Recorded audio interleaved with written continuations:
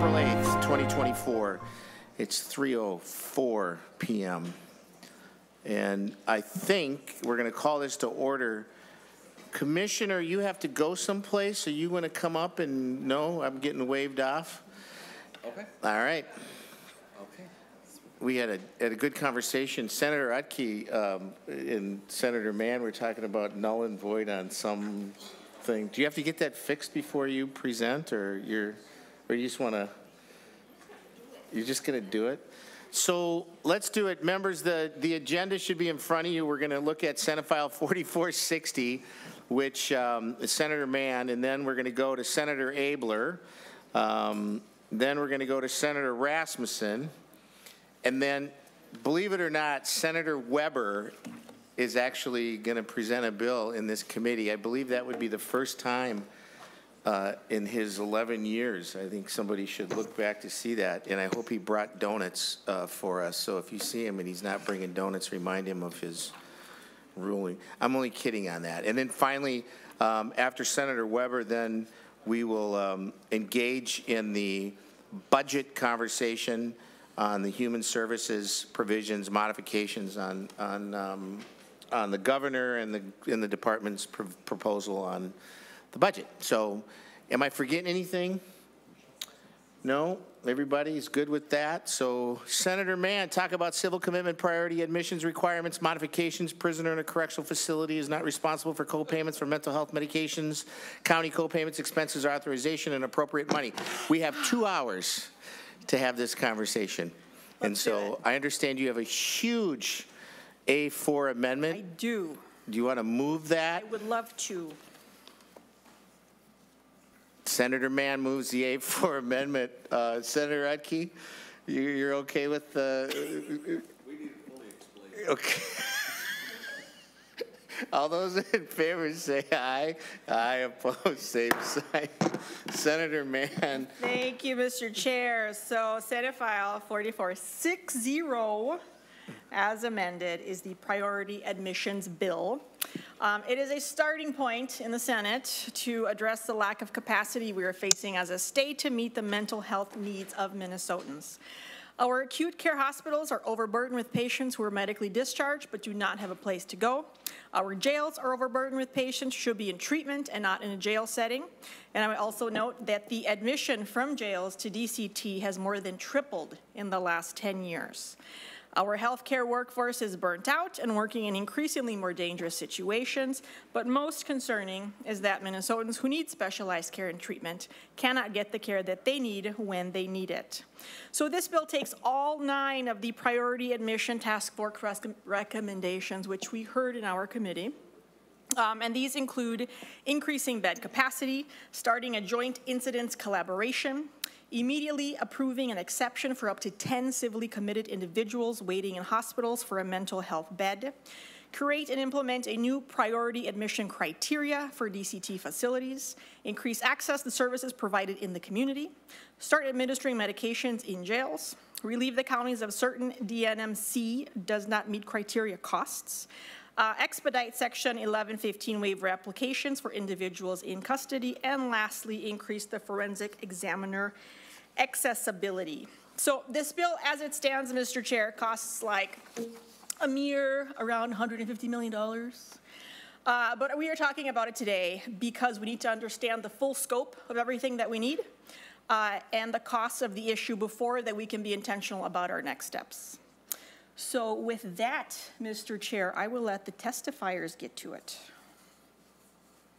Thank you, Senator Mann. I'm still a little, I lost my sheet. Oh, here it is. When you said 150 million and when I saw what our target was, I looked over at Senator Utke and I didn't have to get his piece of paper that usually has the dollar sign on that. So it's like, Senator Abeler. Well, Senator Mann, welcome. We've been talking about this topic. What's the source of this delete all? Is this from the department or is this basically?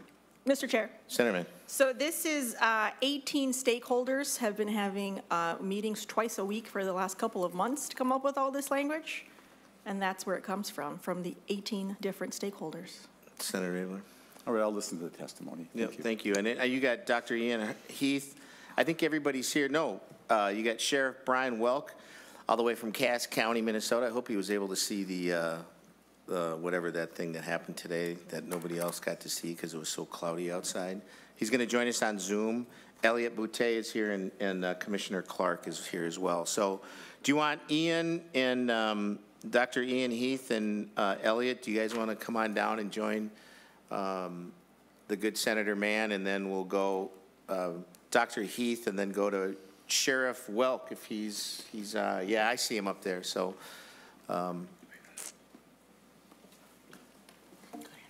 Dr. Heath, welcome to the committee. For the record, please state your name and. Sure, it's Ian James Heath. And well, thank you, Mr. Chair and committee members. My name's Ian Heath. I'm a forensic psychiatrist. I started my career working for state-operated forensic services, but for the last 17 years, I've worked at Hennepin Healthcare System. I'm currently the senior medical director for the Department of Psychiatry. As the committee is aware, HCMC is a safety net hospital caring for those afflicted with mental illness, substance use disorders, and cognitive disorders, many of whom have had histories of contact with law enforcement. We're used to dealing with complex cases. We're partnered with Direct Care and Treatment, the Department of Corrections, providing care for many patients. As you're aware, in 2013, the priority admission law was enacted. As an unintended consequence of the enactment of that law, HCMC and other greater metro hospitals are no longer able to gain access to direct care and treatment beds. We lost HCMC sent a patient to the Anoka Metro Regional Treatment Center in 2021. So it's been years where we've been precluded from sending patients to Anoka. We also provide services in the jail, the psychiatric services in the Hennepin County Jail. And we understand that both law enforcement has need for beds in terms of the getting patients out of jail, but also community hospitals also need to be able to access that level of care. Much of what I'm stating, I think, is generalizable to other metro hospitals. Just to give you an idea of some of the things that we're facing, we currently have patients that have been admitted to the hospital for years. Literally, we've had a couple patients now over 2 years. We have individuals who are indeterminately civilly committed as mentally dangerous who are stuck in our hospital. We have one gentleman who was assaulted on over 120 occasions during his approximate 2-year-long stay, and he is basically detained in the hospital awaiting transfer to a Minnesota Security Hospital bed. However, as you know, direct care and treatment is mandated to accept individuals from jails over the community hospitals. The consequences and cost of attempting to care for an individual in this situation are enormous. This particular patient's been on a 2-to-1, so one nurse, one mental health worker with him at all times. From a patient perspective, the patient is unable to advance in their treatment. The physical plant is insufficient to care for someone with this level of violence risk. Patients have no access to fresh air. It's essentially we're trying to care for a patient in an environment that was not designed for it, and it has limited opportunities for the patient to progress in their treatment. Just for this one particular patient, we likely could have admitted 70 to 100 other patients into that one bed during that 2-year time frame. So it has a big consequence in terms of throughput for other people in the community also who need that level of care. So I respectfully ask for your support in alleviating some of these challenges. As you're aware, there's an exception to the priority admissions law, asking for 10 patients to move as soon as plausible from community hospitals to direct care and treatment beds. We also would certainly support an increase in the number of direct care and treatment beds and increasing services throughout the mental health system. Thank you. Thank you, Dr. Heath. Any questions for the good doctor? Senator Utke. Thank you, Mr. Chair. And it's just you mentioned the one individual that's been with you a couple years, injuring hospital staff and all of that, waiting for an opening. Do we know if there's been an opening at, and this would be probably St. Peter would be a place where that individual would have to go, right? Yes. Have they Dr. not had Heath, any openings that, or you just keep drawing the short straw? Dr. Heath? Thank you for the question. Essentially, individuals who are in jails are taken over individuals in community hospitals. So this individual has been perpetually dropped on the list when someone in jail requires admission to state-operated forensic services. So what's happened is he's been perpetually bumped to the bottom of the list. So he's never going to go. I would certainly, as someone who's worked for state-operated forensic services, I have a lot of respect for them, and they are doing their best, I know, but they're limited, and they have to comply with the 48-hour rule. Senator Uckey? Thank you, Mr. Chair, and thank you. It's a huge issue, a huge problem. We just need more than one facility that can take those people on, because you need to move them on so you can do the business that you want to do and treat the people that you're there to treat. So somehow we've got to look at increasing that capacity wherever it is around the state so that we can get them into the proper settings. So thank you. Thank you, Senator. You're raising that issue that, you know, I remember Senator Senjum for years was always talking about that. Where's that sweet gap that we need to really take a focus on, and you're raising that piece. And if anybody's ever had a chance to see the work, Dr. Heath, that your folks do, HCMC does such a great job and I went through the county, Hennepin County Jail, and I'm blown away. I mean, just the work and the folks that were there doing the work that they were doing, especially when the recidivism rate of Hennepin County Jail is beyond. There's a deep need on the mental health and substance use side, and your folks, the doctors' names are there, but HCMC, I don't think you get the credit that you need, and in this case, know that I appreciate, that's good work that's being done there. So thank you for being here. Sheriff Welk, how are things in the Cass?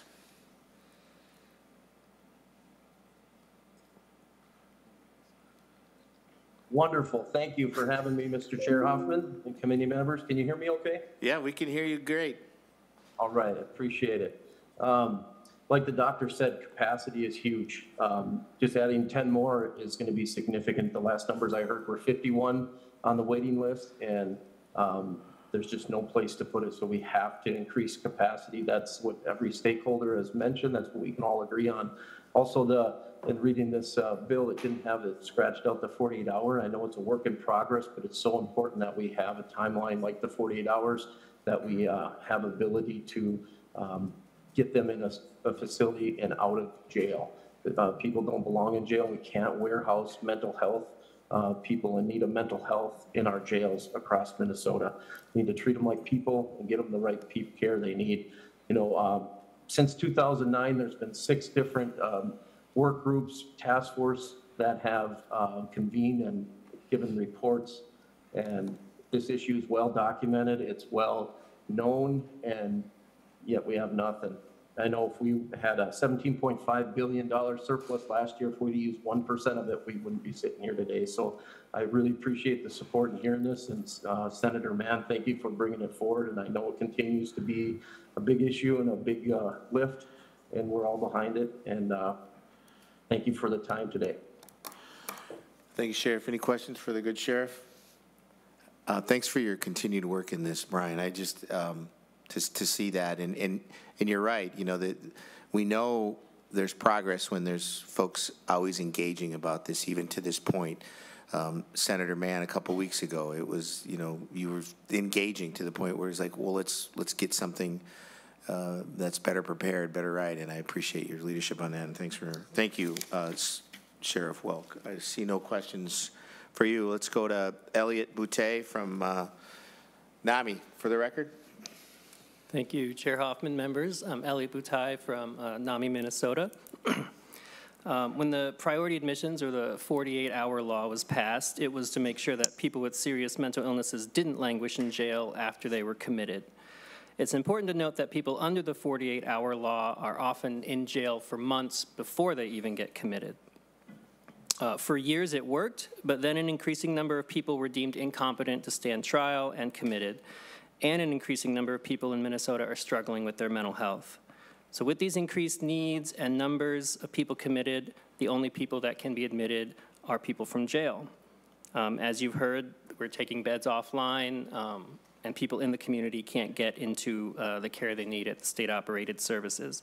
NAMI served on the Priority Admissions Task Force, and this bill reflects the recommendations of the task force to increase the capacity at direct care and treatment, increase the treatment provided in jails. I think of particular interest to NAMI, we need to go upstream and prevent people from going into jail in the first place by building our community mental health system. And the new criteria in the bill is also really important so that we can decide the priority based on the intensity of the treatment needs and the safety of the individuals and others around them. And of course, the exception to allow 10 people to go to the hospital immediately from the community. So for years, we've known our mental health crisis can't be solved through any single provision, and this bill proposes a comprehensive plan to address this issue, not simply a Band-Aid, and we urge your support. Thank you. Thank you. Any questions? Seeing none, if you want to make some room for Commissioner Clark. Senator, Commissioner, you get to be a senator first, right? I mean, isn't that a higher form, isn't it? Or do we have to say Commissioner, Senator? I don't know. You correct me on that, please. Both are wonderful opportunities, Mr. Chair. Welcome. For the record, will you state who you are? Yes, for the record, Mr. Chair and members, I'm Terrell Clark. I'm a commissioner in Stearns County, Minnesota. I'm here representing, yeah, I know, you're shaking, yeah. Stearns County, I'm here representing the Association of Minnesota Counties, MAXA and MICA, and as you heard from Sheriff Welk, we actually have had the sheriffs, the county attorneys, the social service folks, and commissioners all working together to really try to better understand what's going on from different sides, and particularly want to thank you for the work that you've been doing.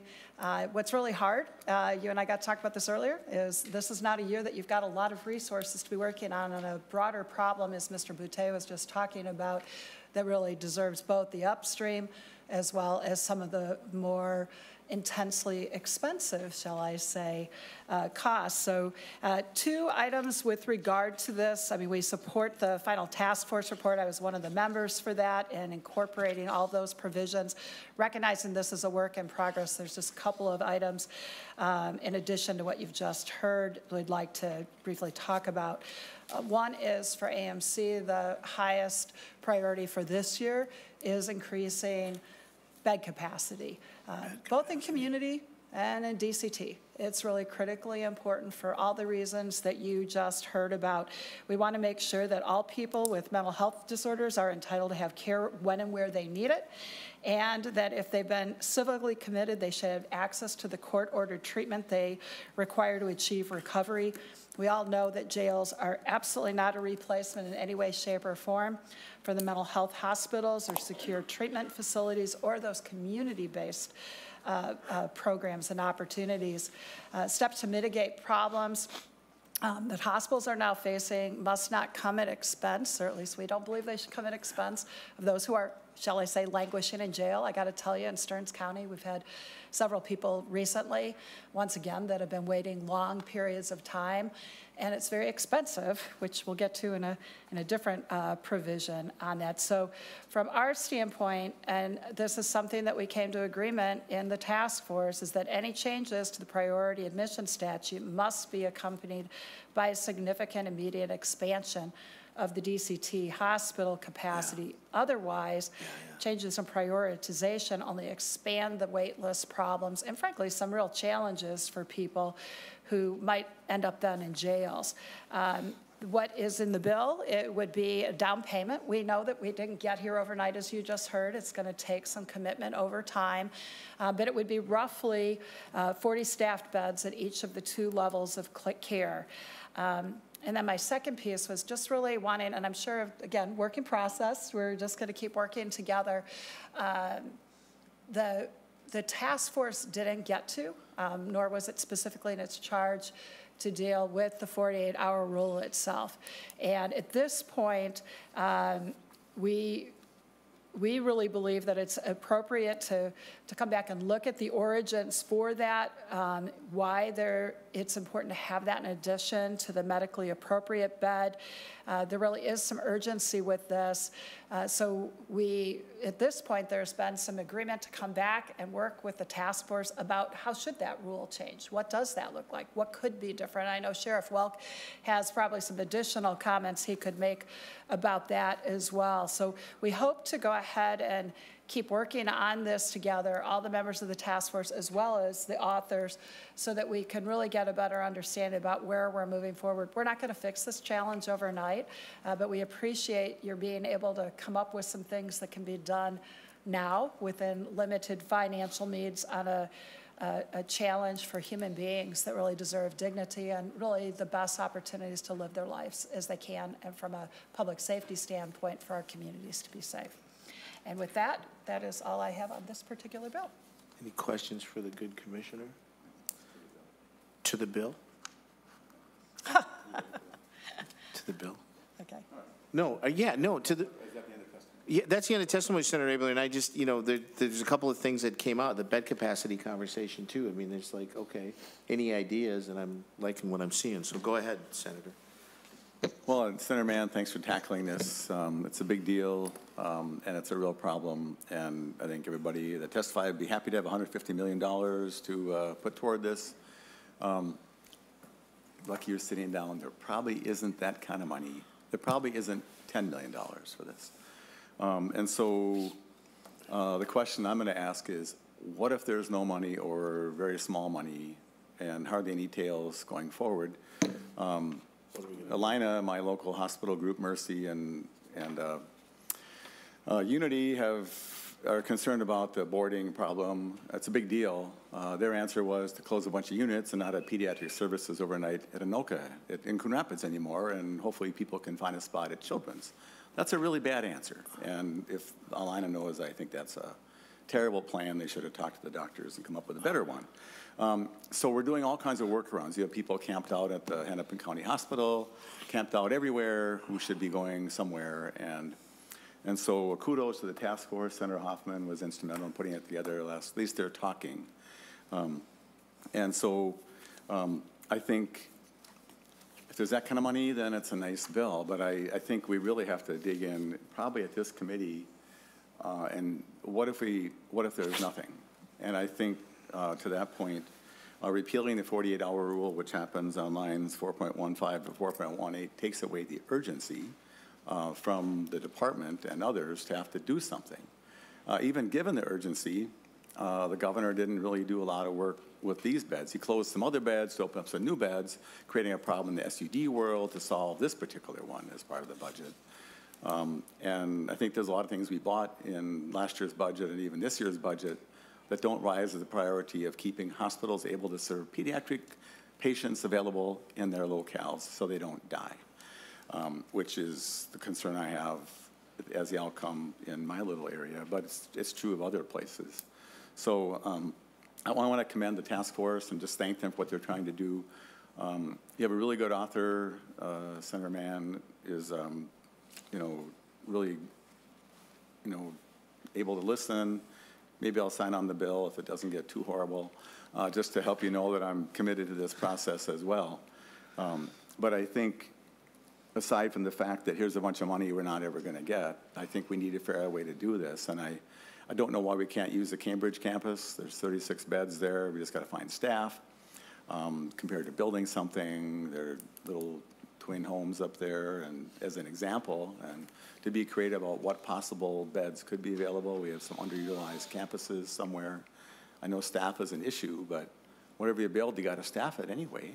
And so I think it truly is a crisis, and I think that we as a committee, Senator Hoffman, could help the governor to realize in his budgeting that maybe this is something we really need to pay something for, and maybe find a way to find a $50 million plan that gets going, because this is going to become life and death for the people at every hospital where there's people boarding, taking up necessary ER beds that should become regular beds and all that. Everybody knows all this, but I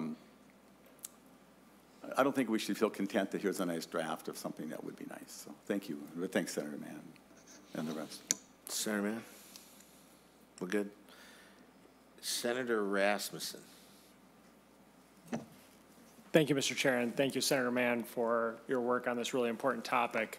I think we discussed it in this committee a few weeks ago that I had a constituent who waited in the Otter Tail County Jail for more than 100 days before getting to Anoka and was in effectively solitary confinement and unable to have access to health, mental health treatment that this individual needed, and I think everyone recognized within the system needed, but was on a waiting list to get into Anoka.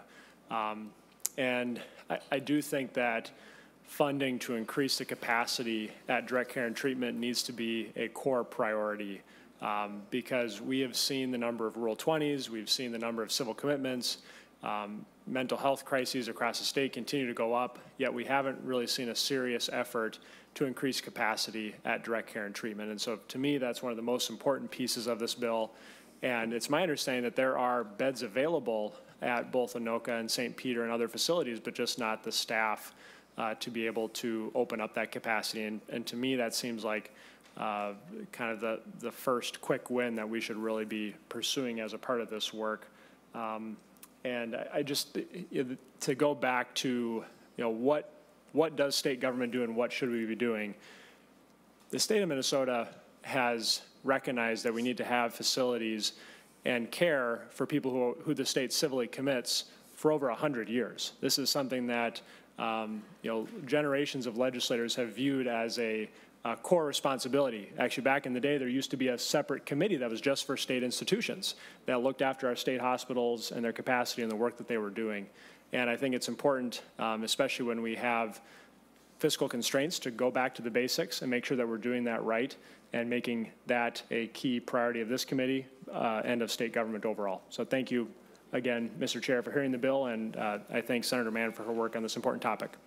Yeah, I thank you, Senator Rasmussen. That's to that point, right? DCT, this is the whole conversation this committee started, last year. And it's like, what does that look like and how, and these needs, and it's 150 million, yet I hear some cross-talk going on about, well, what if we do the Cambridge, or there's a smaller building in Fergus Falls, then Senator Clark, you were Assistant Majority Leader. I mean, what was going on? What could we be doing? And to that point, it's going to come from this committee. And so I appreciate your work on this as well. Senator Mann, any other thing other than anybody else? Senator Abeler?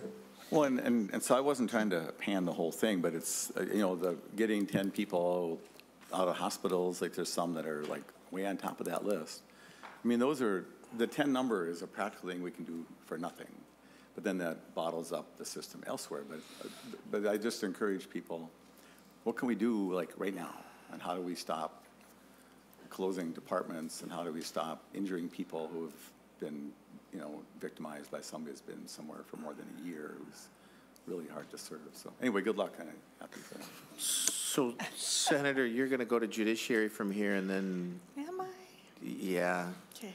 You said it, not me. Yeah. You're going to be fine. I think this is still going to be something. Thank you for looking at the bigger system, the bigger picture on this, and think about what are the things that we can do, unless, all of a sudden the governor magically finds $150 million, sitting in the bank account, one-time money. Mr. Chair. Senator Mann. I think, we have to point out that our healthcare system is falling apart. So this isn't going to fix even that, right?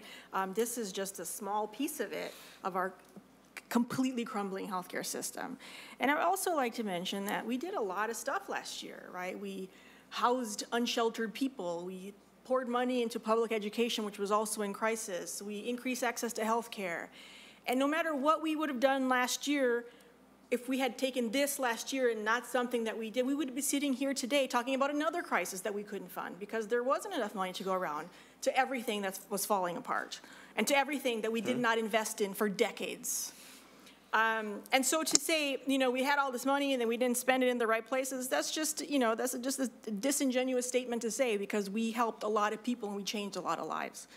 Having said that, Again, there is some things that we can do now. I know the governor has some ideas of how to get beds open right away. But this is not something, even if we had all the money in the world, we could not fix this tomorrow because it takes time, it takes space, it takes people. And that's all the things that we're going to continue to work on. And no one's listening, so I'm going to stop talking. That's the fun part. You're good. This is still work. Thank you for doing this, senators. I appreciate you. Senator Mann, you want to take Senate File 4660 as amended, be recommended to pass and re-referred to Judiciary and Public Safety Committee? So be it. All those in favor say aye. Aye. Opposed, same sign.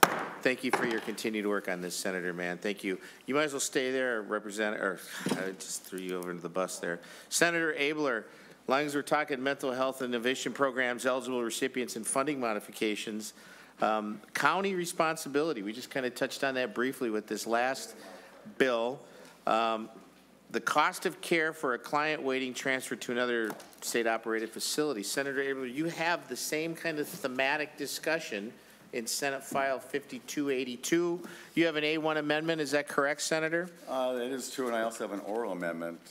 If you just want to get the bill in order, then we can adopt the A1, and we'll talk about that after we talk about the rest of the bill. You want to do, so Senator Abeler moves the A1 amendment. All those in favor say aye. Aye. Aye, opposed, same sign. Senator Mr. Chair, I'd Abeler. like to delete Section 6. Is that the right motion? So do you want to The hold bill is a on? little too long, and it's a little duplicative, so. That's just, we'll talk about the bill with what's left then. Council, you got that? Senator, Section I think 6? a lot of people are happy to. Go we don't ahead, you want to have make your same oral discussion. amendment, Senator Abeler, so we can act on it? I'll move to delete Section 6. All those in favor say aye. Aye, opposed, same sign. Senator Abeler, now is the bill in the format you want? Oh, thank you. The bill has become a little more novel with the addition of the author's amendment, but we'll, we'll talk about the main part of the bill, and just in the interest of being, in my precision testimony, I'm going to turn it over to Senator Commissioner Clark. Assistant Majority Leader, Senator Commissioner. The Honorable, certainly the Honorable. It's nice to see You also have Youngerberg, Angela Youngerberg. She's joining us via Zoom as well. So do you want to go Commissioner first, or you want to go? Let's do Zoom first. You want to do Zoom first? Angela Youngerberg, are you Zoom? There you are. Welcome. For the record, do you want to restate your name and welcome back to us? Thank you. Good afternoon, Mr. Chair and committee members. My name is Angela Youngerberg. I'm the Human Services Director of Business Operations at Blue Earth County. I am representing MAXA, MICA, and AMC today. Thank you for the opportunity to be here with you all. In this bill, the piece that I really want to speak to today is about the county's cost of care, cost of hospital care. And that's a topic that counties have been working on since that cost share was implemented. Now, there's a long history about it, but the biggest change that occurred with this was back in, I believe it was 2013, where the counties received a sizable share that came to counties for the cost of a person's care once they no longer met medical criteria to remain at a state-operated facility. So for some context, right now at Anoka Metro Regional Treatment Center, counties pay $2,106 every day for every person that's at the hospital that no longer meets the medical criteria as determined by the direct care and treatment staff. It doesn't matter if there's a place for that person to go to or not. If they remain in the hospital, the counties have to pay that full daily rate. At community behavioral health hospitals, known as CBHHs, that amount, we have to pay 100% for each day that the person no longer meets criteria, and that amount is $1,818 per day. That amount fluctuates annually. Generally, it goes up by a little bit. Some years it goes up by a lot, and so it's really based on the cost of care rates established. We have had concerns, we continue to have concerns about this county cost share, particularly when the individuals are not meeting criteria and they're in the hospital and they're awaiting to be transferred to another state-operated facility. It's very different when a person is being transferred back into the community. The county does have some ability to speed things up, create development. I mean, the county has a role in that local care. But when it's a transfer between a state-operated facility to another state-operated facility, we really have no influence to speed that process up. Last year, the legislature passed a 2-year reprieve from these charges for individuals who are deemed mentally ill and dangerous. So that's those that are in a state facility awaiting transfer, mainly to St. Peter, to the forensic hospital. And I believe you heard last week in a hearing that the thought was the reprieve was permanent, but to clarify, that was a time-limited 2-year reprieve, so that will be sunsetting. For context, in the last 6 months, from July, well, not the last 6 months, but from July to December of 2023, those costs, just those costs for does not meet criteria for people awaiting transfer to forensics because they're mentally ill and dangerous, the cost totaled $8.5 million and that was paid by county local property tax. You heard about a situation earlier in the session about Beltrami County, where one individual cost Beltrami County over $300,000 in property tax levy while awaiting another appropriate placement. And so these costs are very, very high, and they're not predictable. You'll hear from Commissioner Clark today about some very real, very current situations in Stearns County as well. And so these situations can cripple county budgets. And really the biggest piece of this story, a most egregious part, is that these county dollars are being sent to the general fund and they're not being reinvested in the system, which is desperately needed. For context, in 2023 in total, counties paid $26.2 million for all does not meet criteria dollars. So this bill is really important. It does 3 things. It relieves the counties of the costs related to individuals transferring between state-operated facilities. It redirects those dollars into the current mental health innovation fund system so that we can create opportunities in the community, and that it appropriates the necessary funding to DHS to increase, that part was amended out earlier in this hearing. So anyway, in closing, the work that we've been doing on priority admissions has been great. It's very important, and it's been focused on the broader policy changes. And the hope is to have alignment in language with the work that we've discussed at the task force. So counties are very supportive of this collective work and appreciate the opportunity to testify and be here today. Thank you. Thank you, Ms. Youngerberg. Next up, we have Commissioner Clark. Welcome to Bill number 2. Thank you, and thank you for your work on this as well. For the record, my name is Terrell Clark, Stearns County Commissioner, here representing AMC, MAXA, and Micah. You know, it sounds like that each of you are thinking about examples in your own counties, and that's an important piece, and also knowing that people can move around, but thinking about what those costs are in Otter Tail right now, what that means. You know, it's a very difficult situation. Thinking about Beltrami, thinking about Anoka, thinking about Hennepin, right? But behind each of these are really stories of human beings. So before I go to the stories of the human beings, just truly from a budget standpoint, this is probably one of the things that makes the least sense, at least in my head, about what happens with our state budget. We have property taxes coming from businesses, ag producers, residential, that are ending up paying for this cost that Ms. Youngerberg described. And then at some point, it's just going to the general fund. It's not coming back to alleviate property taxes, and not coming back to help with some of the services that have been talked about. So this is really something, recognizing it could be a longer term issue that we really need to work on.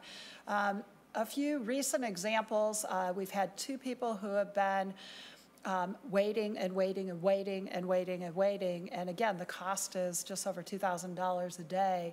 The one I wanted to give that is actually from last fall. This one wasn't even related to DHS. Somebody that was a DOC person had been in prison, happens to have come from Stearns. They were in AMRTC waiting, and it took about 3 months. It was the cost for that one person in waiting was about $176,000, and then ultimately they went back to prison.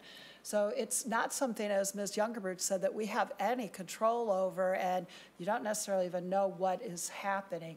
So when you put this piece together about our capacity and ability to really do something closer to home with our community partners, these big costs really are eating up. I will tell you, issues relating to commitments to this type of care, and then if we want to add in our juveniles, that it is some of the highest, fastest growing parts of our budget. It really makes a difference on our levy. So anything you're able to do here, recognizing last time it was a one-time money. I know you're looking for creative one-time monies until there's other resources, but there's a few different ideas that are here, and we'll continue to work with Senator Abeler, with Senator Mann and others about ideas on this piece. Thank you. Senator Abeler, any comments before we go to questions? Testimony on this. Actually, if there's any questions about this, I'll just have some comments and then move on to the next part of the bill. So any questions from members? Members, any questions for Senator McQuaid? Thank you, Mr. Chair. I just have a technical question. The deletion that we passed after the First Amendment, the amendment that we had starts with Section 6. So which did we delete? Is it the Section 6 from the amendment, or is it the Section 6? Of the bill. Of the bill. Thank you. That's it. And Senator Abeler, just really quickly, if it's okay, Mr. Chair. Go ahead, Commissioner Clark. That's because it's aligned with a critical piece in Senator Mann's bill. We were going to spend a little bit more time talking about that if it had been in a different hearing, but since we'll have just talked about it, you're going to be able to work on it moving forward in the other bill. Thank you. And so, Mr. Chair, just to the whole bill, stay here. It's nice to have you around. So I don't know how many, there should be a little club of people who carry this legislation year in, year out. Senator Hoffman's carried it. So this piece, like, wouldn't it be nice if the county share could go away? And I did some research. It was done in 2016, which is prior to the watch where so I'm just happy it wasn't me. Because sometimes you wind up doing things, and it was my predecessor, who I have a lot of respect for, but that was done as a budget choice. I do want to point out for people who are wishing we weren't spending the money this way, is that money then got spent for something else that people wanted that made sense at the time. Just to caution people who ever put a county share on in the future, because it will happen. Sorry, Commissioner. But if you put a finite number of dollars, like when we did transportation, I think we saved $3 million or $4 million way back when the county took over the non-emergency, whatever, transportation. That's grown quite a bit and just drops to the forecast. And so it looks like we're richer and the counties are being drained in a way. But anyways, this made sense at some time to that crew who was working on it. I was actually in office then. But anyway, so I'm going to offer a challenge to the people who are hoping we can find a way to get rid of this cost. It may never go away. And Senator Rasmusson is kind of good at math. And so if you knew that there's a $22 million budget every year, if there's a way to upfront load $40 million through county bonding or some coordinated way to get this monkey off our back, now you have $20 million to pay for it. And the arbitrage on that, I think, could be kind of interesting. And so if people would have known back when these shares started happening that they were never going to go away, then they could have made some decisions. And so that's my comment to Senator Mann, and I don't think we need to have two places to discuss the more comprehensive thing. And Senator Mann's approach is a comprehensive one, but maybe the idea about thinking the state's supposed to write a check for $150 million or whatever is a decision that doesn't make sense. And that's my point. I'm trying to be ingenuous as we're finding a way to get around this, because session's going to be over in about 6 weeks, and the chances of solving all this 48-hour rule stuff, there's a chance that something could be done, but how can we do something practical? And maybe there's a way to allow a county to exceed its debt capacity for this purpose, knowing it's going to come back, because the burden that goes on a property tax thing are on seniors in particular that are on fixed incomes and other people who just don't have the means. So then there'd be a way to, that's just my thought to you all. That's not what the commissioner wanted me to say. We've been trying to get a check for some time. So I'm happy to be the latest in the line of people. And so next year we can have somebody else carry this, unless I'll do it again. Mr. Chair, to the A1 amendment, and I want to thank Mr. Monahan for working on really short notice to craft something. If people want to go to page 4.8, and the salient part is there. And so 4.8 to 4.10 about is the part that's the meat of this. And something came to my attention lately, and I think I knew about it, but I kind of forgot. And that's if you're, I don't know if every HCBS service is eligible for recoupment, but if you have some money and your family member is getting this, if you're a senior and you're in a nursing home and you have a estate, they're going to ding the estate if you haven't divested your house, I think, for 5 years or something. And so people are often surprised about that. In 13 or sometime, I don't know, Senator Lori worked on it and others, I think, trying to make it to go to the federal minimum. So as a federal requirement, you have to pay it back. The ABLE accounts that are so great are subject to recoupment. And so talking to the commissioner, this is an issue where people aren't aware. And I think it's become more robust. But on the old trusts that were done, I don't think there's been any understanding by the client, by the parents, or by the client themselves that this is actually money you might have to pay back. And so the circumstance that provokes this is a young man had some kind of injury and got a settlement of $1-something million, burnt up more money than that, and under bad advisement, the trust bought a house for them to live in.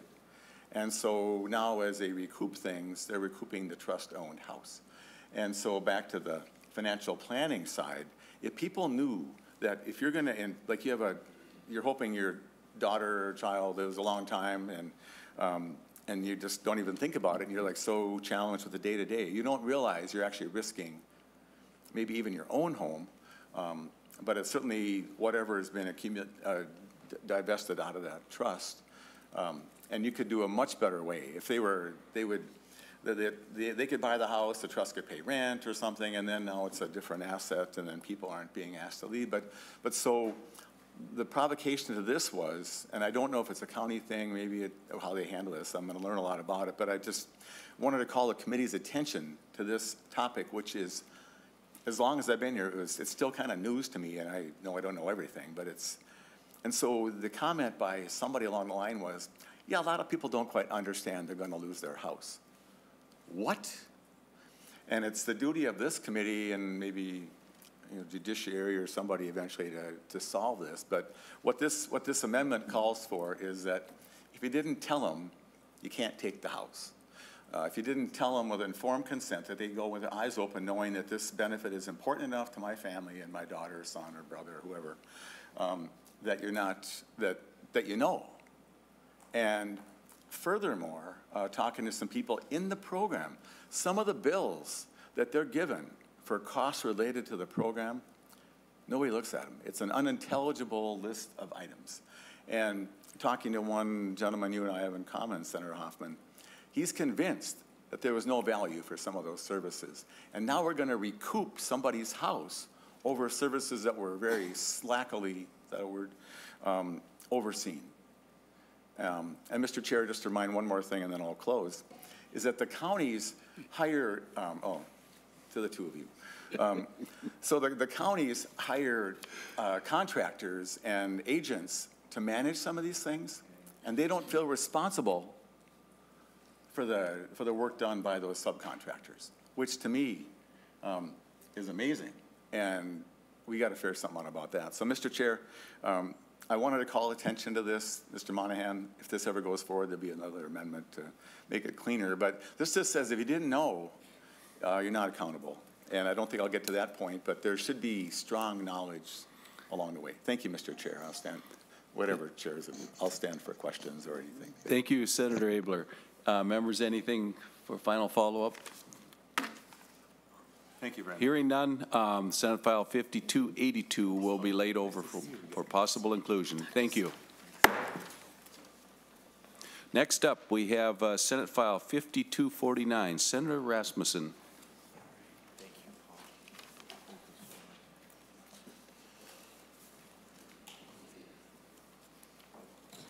Thank you, Senator Udke, for getting us through to this part. Senator Rasmusson, you got a little Otter Tail County Engagement Services pilot project establishment? Yes, thank you, Mr. Chair. I appreciate the opportunity to discuss the Engagement Services pilot project in Otter Tail County here today.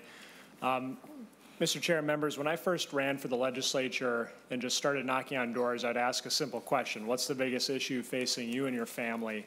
And I was very surprised to hear the #1 concern from the folks I was talking to was mental health and behavioral health concerns.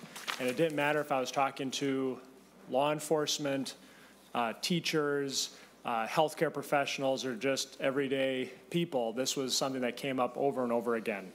And earlier this year, had the opportunity to talk with a very brave young woman who lost her husband to suicide. And she told her kids that she was going to do something, and she reached out to me, and from conversations based off that, we worked with NAMI and Otter Tail County Human Services to come up with the bill that is in front of you today. It would establish an engagement services pilot project that would take referrals from a number of sources. It could be a family member, human services, healthcare institutions, law enforcement, with the idea and the goal of making assertive attempts over at least 90 days to engage the individual, the family, providers, with the goal of getting the individual into voluntary treatment.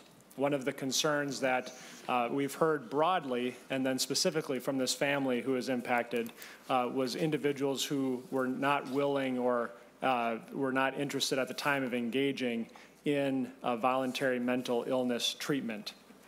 As a part of this, they would also have resources to work with families to engage in suicide harm reduction and provide access to other services that may be contributing to their mental illness.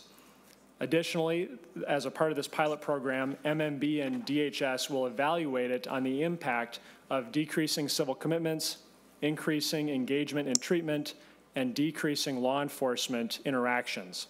So, Mr. Chair, to answer the question, why Otter Tail County, I think it's important to reference a report that was done by the Center for Rural Policy and Development that rural parts of Minnesota and Otter Tail County have higher suicide rates than the rest of the state. And if we look at rural suicide rates from 1999 up until 2021, they have doubled. And so this is a real crisis, and greater Minnesota is where we're seeing the largest increase and the highest suicide rates in the state. As a part of this, and you'll hear from Otter Tail County, one of the testifiers, they have been very engaged in this work with the state on suicide prevention and have a group and resources that are dedicated to this effort. And they're also very committed to figuring out and working with MMB and DHS to evaluate the impact of this type of engagement services pilot model. And if successful, Mr. Chair, the idea would be to take this model and expand it to other parts of the state as interested. So with that, I will hand it over to my testifiers. Thank you, Senator, and thank you for your constant work in this. And it looks like you got Deb Shostrom from Otter Tail County, and then Elliot, if you want to come back down and join the good senator, we can do that. So, Ms. Shostrom, are you, there you are. Welcome back, Deb. Here. Yes, here I am. Thank you. I appreciate this opportunity, Chair and Chair Hoffman and committee members. My name is Deb Shostrom, and I serve as the Director of Otter Tail County Human Services. I appreciate, again, this opportunity to share comments regarding the work we're doing in Otter Tail County that we believe positions us well for a pilot as referenced in Senate File 5249. The most recent community health assessment and a community health improvement plan for our region, like much of Minnesota and nationwide, identifies mental health as a top well-being concern. The 2022 Minnesota Student Survey data shows a concerning percentage of youth reporting symptoms of depression and anxiety, and a glaring number of youth have contemplated or attempted suicide. Substance use is also prevalent. Otter Tail County has been working to address these concerns in several ways. In 2021, Otter Tail County Human Services and the Otter Tail County Sheriff's Department collaborated to develop a community reentry jail social work position due mostly to the growing number of people in the jail with mental health concerns. This work started in November of 21, and the jail social worker meets with people who are incarcerated. Since August of 22, the current social worker has completed over 1,136 initial assessments. Her work is to assist people to transition back to the community and access the services and support needed to reduce the likelihood of recidivism and to be successful in the goals they have for themselves.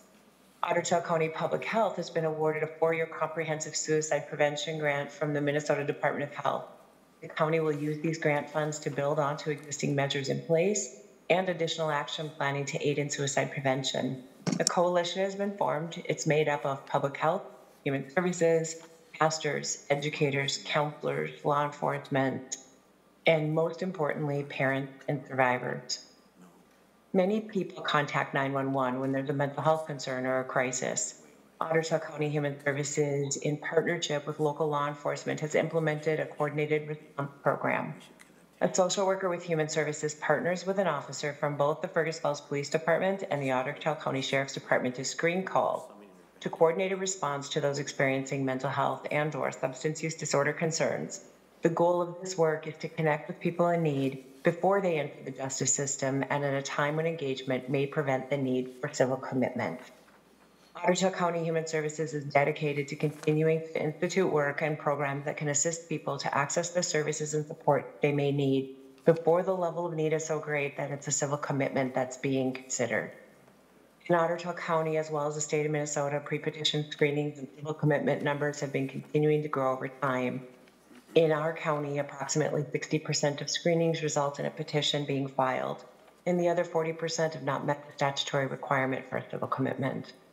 The pilot program work in Senate File 5249 would provide the support needed to build upon the work we've been doing. In the testimony in the bills just before this one, you heard about a need for additional Mann service capacity. This pilot would provide for resources to support additional engagement, which in turn could reduce the need for civil commitment while assisting people and their families at a critical time in their lives. Thank you so much for this opportunity today, and I'm happy to take any questions the committee may have.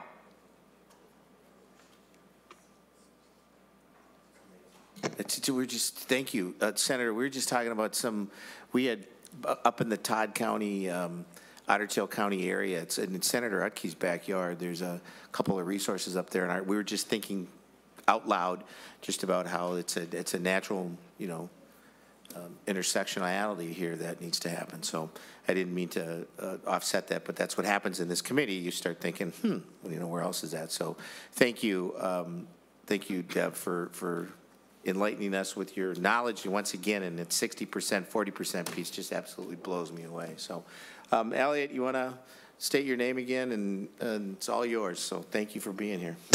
Thank you, Mr. Chair. Elliot Boutai, NAMI, Minnesota. And I'd like to speak briefly today from the perspective of the individuals and families who call NAMI's helpline. Every year we get thousands of calls from individuals like people that Senator Rasmusson's talked to, we mentioned earlier, sit in jail for a year before getting help. And, before being arrested or hospitalized or committed, many families try to get help. And while it's not true for every family, many times when a person doesn't have insight into their own illness, conversations about treatment can put serious strain on family relationships. And when a person's not willing to engage treatment, sometimes family and even friends aren't the right people to keep pushing. But when these families seek help from the county, the answer is always, are they a danger to themselves or others? This bill's for families and individuals who can't and should not have to wait to get help. Engagement services allow a county to send someone to engage people for up to 90 days. This means a mobile crisis team or a homeless outreach worker or a peer specialist could engage a person. And if that person says no thanks, they can come back the next day and ask them again, build rapport, and hopefully work to avoid these incredibly costly arrests, hospitalizations, jail stays, and commitments. We often hear that an ounce of prevention is worth a pound of cure. And in a year when we don't have many pounds to spare, we think this pilot would be an ounce well spent. Thank you. Thank you. Any questions for our senator? No? I think we're going to lay this over, unless you want to go to the, no, it's got money attached to it. But yeah, it's possible inclusion. We'll lay this over and let's talk about the connection. I think connect with Senator Utke or Senator Abeler. We identified we know who that, next Todd County. I think this is a great opportunity to really deal with the issues that Deb had talked about. So thank you, Senator, for bringing this. So with that, Senator Rasmusson, we're just going to lay this Senate File 5249 to be laid over for possible inclusion in the omnibus bill. So thank you. Thank you. Senator Rasmusson, did you let Senator Weber know about, it's his first time in front of this committee, that isn't there a tax or something that we have to? Oh, there's supposed to be treats. Thank you. Senator Utke. I would too. I was going to bring my coffee as well, but apparently Senator Abeler. Mr. Chair, I think he's trying to bring in the alumni rule because I think he was here under a different administration to be in front of this table. There may have been a different person sitting in your chair at that time. Senator Mitchell, is there such a thing as an alumni rule within rules at all? Do you know? In this committee, I never know quite how the rules are going to go down. Senator McQuaid, the other body, stuff like this. I mean, what is this alumni rule thing? Mr. Chair, I wouldn't do what the other body does in this Thank you committee. very much. There you go, Senator Mitchell. Anybody else want to? No? Senator Weber, man, it's a joy to see you. Welcome to the Human Services Committee. You have a wonderful bill up, Senate File 5264, and you got Amber Bruns is joining us via Zoom. Correct. So you're going to talk about granny pods or muskie today? What are you talking about? Actually, Mr. Chairman, neither one. And it was always my understanding that when you're your first time in front of a chairman, that the chairman was going to provide the treats. So evidently, the rest of your committee members had it wrong. But thank you for agreeing to hear Senate File 5264 today. And just to give a brief overview of the bill, this establishes emergency relief grants for rural EIDBI providers.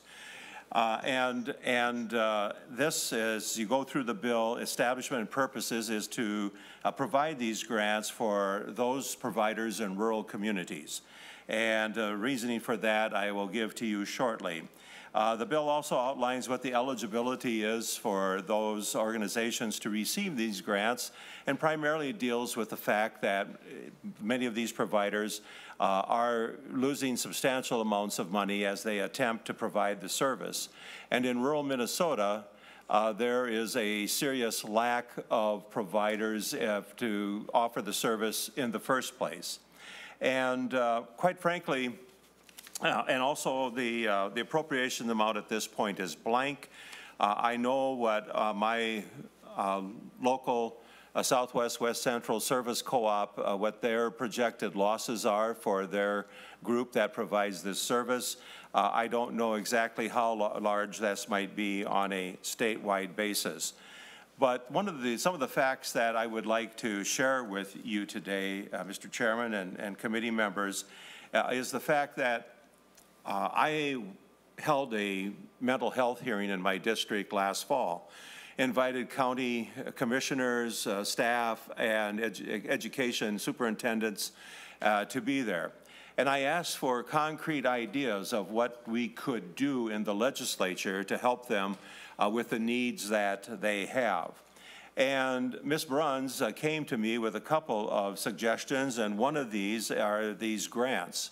It's my understanding, Mr. Chairman and committee members, that actually there was a grant program included in legislation up until the last minute last year.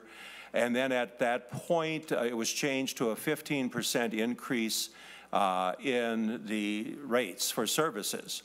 Now, that rate increase was appreciated because there had not been an increase for, this would be for medical assistance rates. There had been no increase in those rates since 2013. And we recognize that the 15% that was provided really hasn't even kept up with inflation for the last 2 years, let alone the increased cost prior to that. And so at this point in time, I have brought this bill to you. It's the projections of the Southwest West Central Service Co-op that their service will lose $600,000, 23 to 24, to provide the EIDBI services.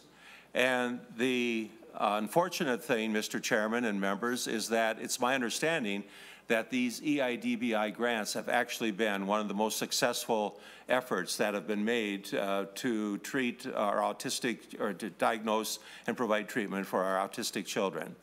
At this point, Mr. Chairman, with your permission, I'd like to turn the testifier's table over to Amber Bruns, who has more information to share with you. Thank you. Any questions for the good senator? Amber Bruns, for the record, please state yourself, and the floor is yours. Good afternoon, Mr. Chair and committee members. My name is Amber Bruns. I am the Clinical Director of Behavioral Health Services. I'm here representing the Ready Clinics with Southwest West Central Service Cooperative, and would like to express my strong support for Senate File 5264. At the Ready Clinic, we are a small provider of early, intensive, developmental, and behavioral intervention, or EIDBI for short. We provide services in an 18-county region in southwestern Minnesota.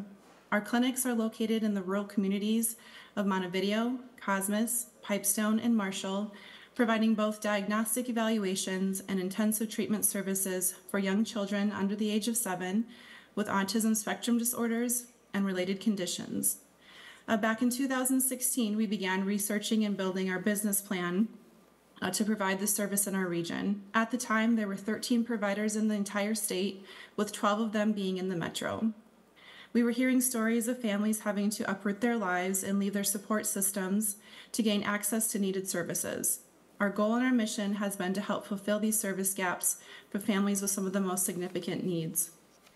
Since beginning clinical operations in 2019, the Ready Clinic has faced significant barriers to providing EIDBI services in these rural communities. We, like many of the other rural providers, are in immediate need of emergency grant relief to sustain our clinical operations and to continue to serve families in our region. On the document that I've provided, you can see that some of our challenges are significant. Our challenges include long wait times and increased demands for services. On average, we're receiving 7 to 10 new referrals every month for families in need of our services. This is a year-over-year increase in the demand for our services, providing this medically necessary service. Currently, our waitlist time for diagnostic evaluations is currently over 200 days, and many of our families are waiting for over a year for on-site, in-clinic EIDBI services. We also experience challenges with our transportation expenditures. Our families incur higher costs for travel between our clinics just because of our geographical distance. Many of our families are driving for over an hour to a Ready Clinic location because there are so few providers in our area. Significantly, our workforce shortage issues are continuing.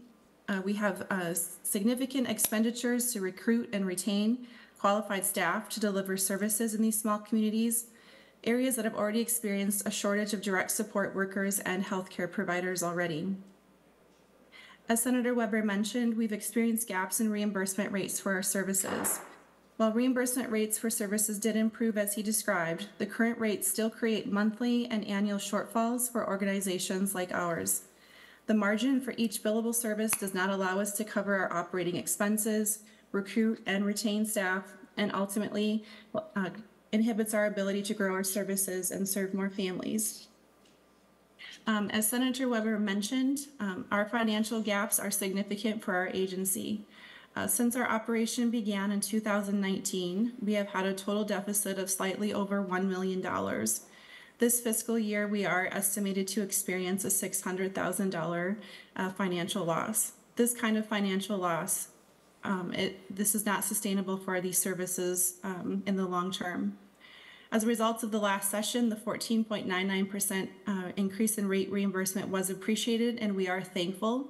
It did allow us to have 2 of our locations have a break even in the month of February for the first time ever. However, this increase is not enough, and it has not helped control the significant loss that we are experiencing. In the document provided, you can see there are attached maps that even though nearly every county in Minnesota has families seeking EIDBI services, there are a limited number of service providers who can overcome these barriers in greater Minnesota. Without an immediate emergency relief grant like the one established in Senate File 5264, many of these providers are likely to close within the next 12 to 24 months under the weight of consecutive years of financial loss. In the southwest region of Minnesota, we represent 55 counties. There are only 2 providers and a total of 5 communities in our region. There was one other provider in our region that has left earlier this year. If our Ready clinics are not providing these services, there are no other options. As I mentioned, we are aware and grateful for your efforts to establish rate changes that meet the needs of all EIDBI providers statewide. These efforts do not go unnoticed and are already making a difference to service our families. However, we are currently asking for this emergency grant program to bridge the gap so service providers like us can remain open as others, we strongly believe that where you live in Minnesota should not determine your access to high quality, life-changing EIDBI services. We also know that if we and other rural providers close, our families will be faced with leaving their livelihoods and support systems behind to seek services in other parts of the state. I thank you for your work in this committee to ensure the families we serve don't face these difficult choices and can remain in their southwestern Minnesota communities with access to the services they need. Thank you for the opportunity to speak before you today. Ms. Bruins, thank you so much. It's just, thank you for your work, because it's the EIDBI. When you start early, you know, you're actually, I wish you could capture the savings on the special education and related services that a child would have gotten if he or she didn't get the work that, you know, was done on early on. So Senator Weber, thank you for bringing this. Senator Abeler. Well, just to pile on briefly, you already said it pretty well, but, you know, Senator Weber and the people watching, this EIDBI thing was a long time coming. Yep. It took, in my opinion, far too long to get it rolled out. I think there's barely 1,000 people, children in the program, something like that. There's I think a pool of up to 15,000 who could perhaps qualify. And some of the science, not just anecdotes, about how these individuals have turned their lives become different from it. So I want to thank the staff who are doing this, but Senator Hoffman, this is one of those things, pay a little bit now, and just on the money, and then you pay a ton later, but never mentioning the challenges that these individuals face in their whole life. So anyway, hopefully we can get some grant money, but I don't know why the rates are so bad that we can't get them to go. And maybe we need to look at that, because then that's more than 50% reimbursable outside of us. So. And that's what I was asking. Thank you, Senator Abel. That's the question I shot over to you, is like, you know, isn't this reimbursable, but yet the 14.99, it's like there's a gap in here I'm missing, and I think it'll be good to have that conversation as we look at it. Mr. Chairman. Senator Weber. Thank you. You know, and from what I understand, actually a large majority of the children that are treated in this program do come from families that are receiving medical assistance. And let's face it, we all know that the medical assistance program has notoriously underpaid providers for that service, for the services rendered. And it causes a number of problems within the entire medical system. Sure. So I think that's why, and they're seeing an increase in the number of people that are coming forward. And as she mentioned, they service 18 different counties. And for example, my home county, which is in the very southwest corner of Minnesota, if their program were to cease operations, the next closest program, it would be in Wilmer, which is 140 miles away from Laverne. And so we know that's important for them to be able to keep these 4 centers going that they currently have right now. And I have reached out. I left a message for the executive director of the service co-ops and to try and get a number as to what that is statewide. We all recognize that, quite frankly, part of the issue is location. You know, there are issues up in the metro area too, but there are also more providers and that are closer by. And so I'm trying to get a handle on what that would actually be. Ms. Bruns also mentioned the shortage of workers in this field in the first place. Yep. This is an issue. Actually, Senator Utke and I were at the International Legislators Forum meeting last summer, and a speaker there, who was the speaker at my hearing, informational hearing back in November, mentioned that within the higher education programs in Minnesota, who provide training for people involved in this area, in mental health area, there were 105 seats that were empty after registration last fall. And so we have the facilities available to train, but we do not have the people that are going into the industry and into that particular vocation. And so that is something that we also in the future need to be working on. Thank you. Thank you for that bit. You know, the other thing that is, I know in the EIDBI that in the rate study recommendations, right, that they're in there along with mental health and substance use. And so this is perfect timing for us to have this conversation. And so members, I think any other, Senator Mayquaid. Thank you, Mr. Chair, and thank you, Senator Weber, for bringing the bill forward. The president of one of the letters that you put forward as a constituent of mine and met with me to talk about how important this bill is. And so I always appreciate when constituents make things that are a little bit, you know, ethereal for us in committee more real. And the other thing that he did bring up too was about the behavioral analyst licensure, which was a really important piece to this too. And so I think your bill plus that bill together is going to bring us some really good results here in Minnesota. So I thank you for doing all the work. Yeah. Agreed. Senator Weber. Thank you. I appreciate that, and I certainly hope that there will be some room for doing this, and I will keep you informed, Mr. Chairman, as to what other numbers I receive.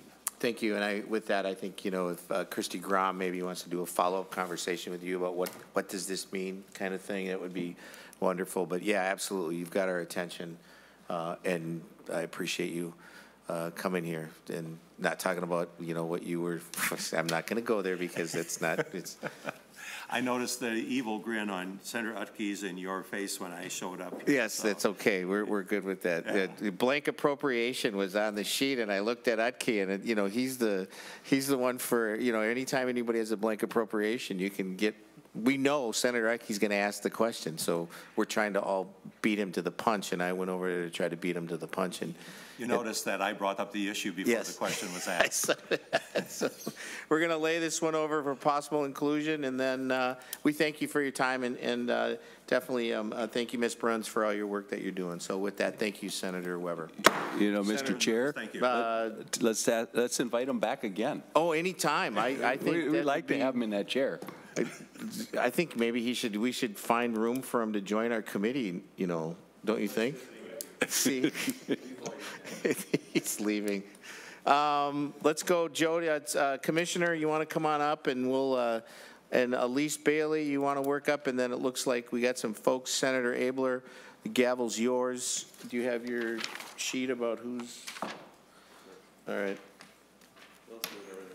I know. Can we get some more chairs up here too? Because I might as well have a conversation. So. So I'll just get going while you move. she can So actually welcome to the committee, and so we're here to talk about the governor's budget. And I've always just wanted to know, how much does the governor really know about this budget? But we'll just leave it at that as a rhetorical question. So I know he's fully committed to whatever you think of. So Commissioner, welcome to the committee. Thank you very much. Wait And till there's a we get PowerPoint you're going to queued go up here. through, or what?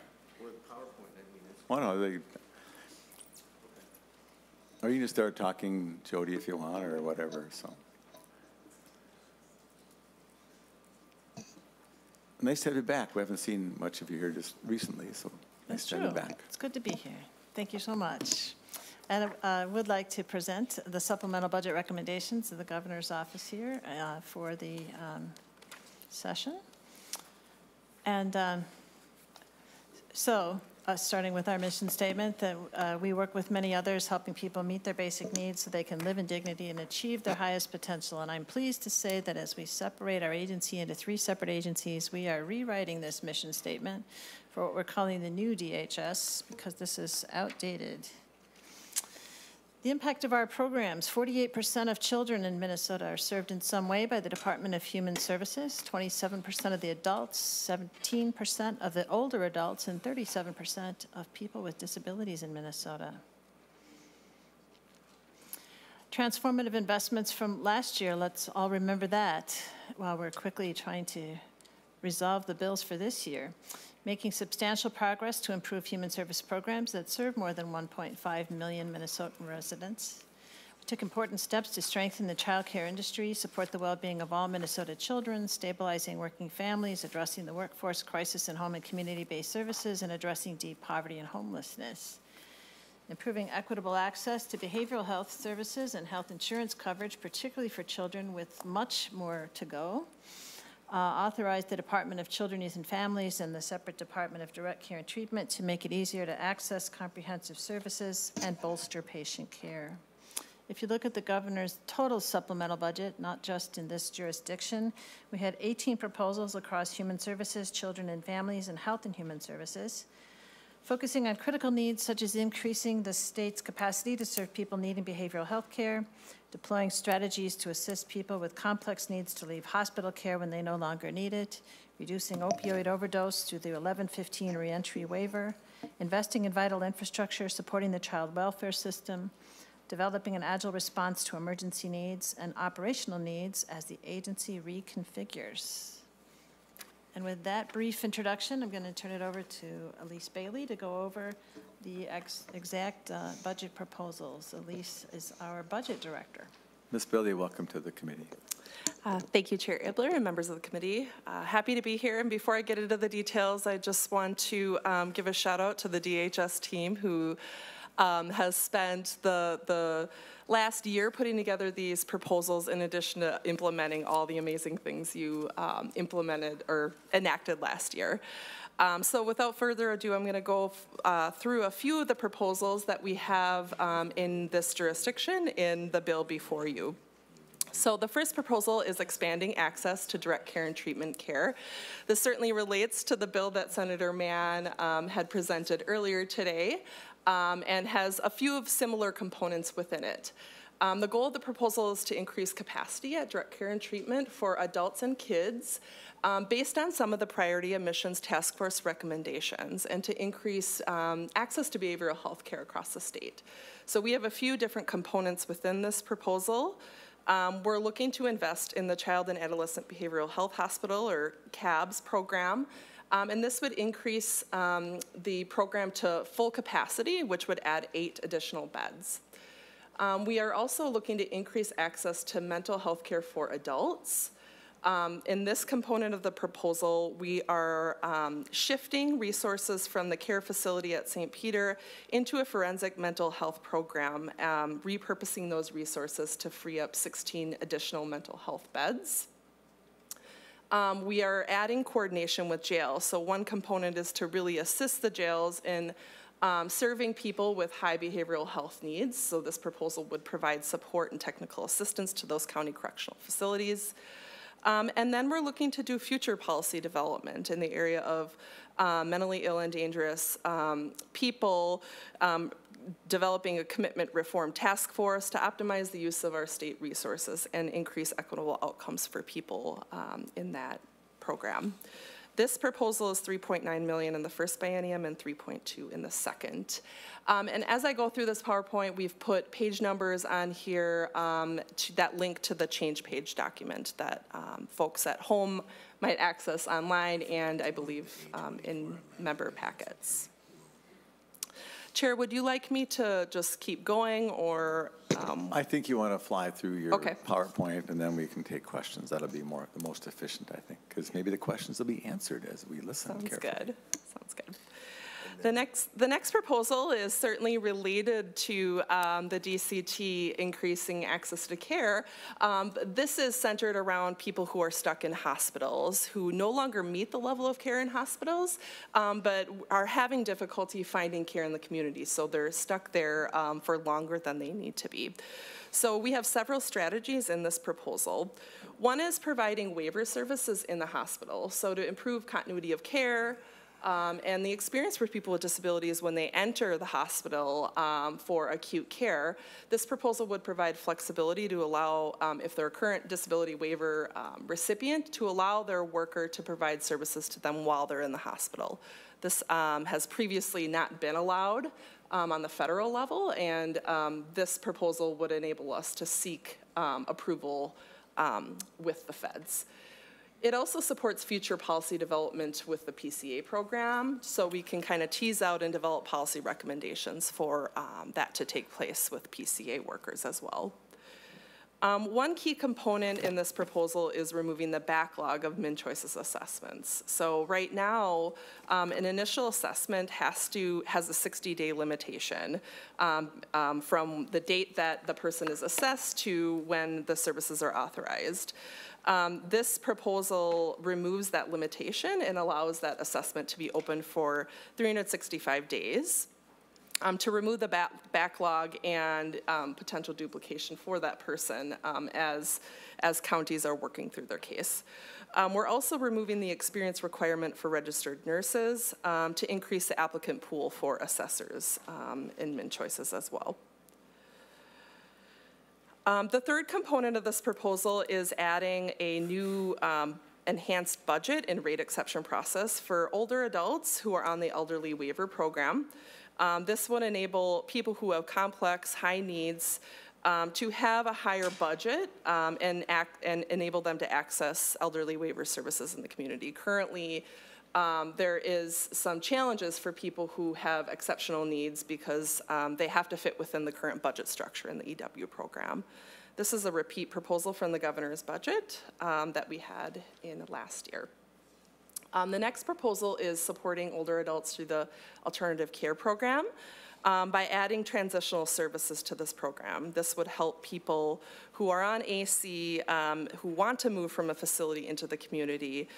It would assist them in doing that. And then lastly, the last strategy in this proposal is assisting tribal nations to support people with disabilities and older adults.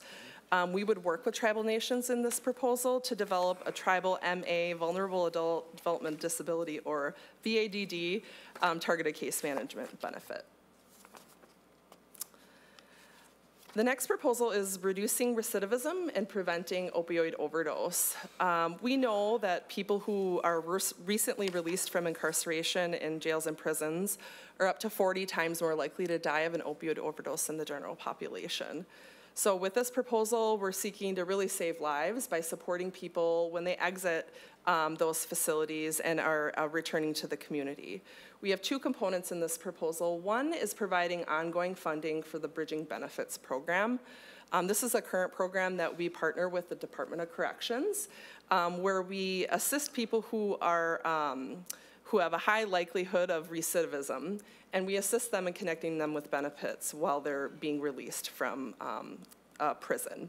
It has a high likelihood of, or a high outcomes in the current program, and we have a cliff right now. So this is just providing ongoing funding for some short-term funds that we got a few years back. The second component is creating a Medicaid demonstration project to reimburse physical and behavioral health services in prisons and jails for 90 days before a person's release. And I'll go into a little bit of detail on this project. So currently, unless we get a waiver from the federal government, we aren't allowed to provide Medicaid in a jail setting. This proposal would create a new benefit, a new waiver, and it would help people who are incarcerated in participating facilities who are determined eligible for MA to access a defined benefit up to 90 days prior to the release. DHS will collaborate with the Department of Corrections, local governments, tribal governments to determine a streamlined approach for determining eligibility for folks. Eligibility determinations would occur at DHS. And then upon release, people will have access to the full benefit set with the goal of helping folks to access behavioral health supports while they're in jails and prisons, and then having streamlined access to the full benefit set when they're released so that they have a continuity of care at release. This 90-day benefit will only include a certain amount of services. It won't be the whole MA benefit set. On the screen, you can see the list of services that we're including care coordination, making sure that folks have coverage for prescriptions and a 30-day supply upon release, SUD, comprehensive assessments, treatment coordination, peer recovery, individual and group counseling, MOUD, and MAT. The benefit set will also include mental health services, family planning, OBGYN, and physical health services. This will be a first phase of a multi-phase project. We are starting with 3 state correctional facilities. This will be 2 men's prisons and 1 women's prison in Shakopee. We'll also include 2 locally operated juvenile facilities, 4 local adult correctional facilities, and 1 correctional facility owned and managed by a tribal government, or one that has an inmate census with a significant proportion of tribal members. Some other key details. So this is a big project where collaboration is key. So in this proposal, we are developing a council to inform the development of the benefit and the implementation of it. Coordination is really key with people who actually have lived experience and have experienced incarceration, either currently or in the past. Their families, DHS, DOC, tribal governments, counties, cities, community partners, and community-based organizations and providers. This proposal requires resources at the jails and prisons. It will be a big shift to require providers to bill Medicaid in instances where they're not currently set up to do so.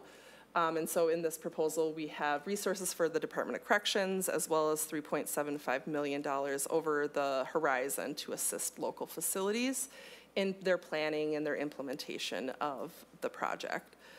CMS also details that evaluation is key to this project, and so we also have resources in the proposal to set up a detailed evaluation plan from the onset in order to really develop future phases of this project and ensure that it's successful for people. Future phases could include more locations across the state, more services, and will certainly incorporate lessons learned.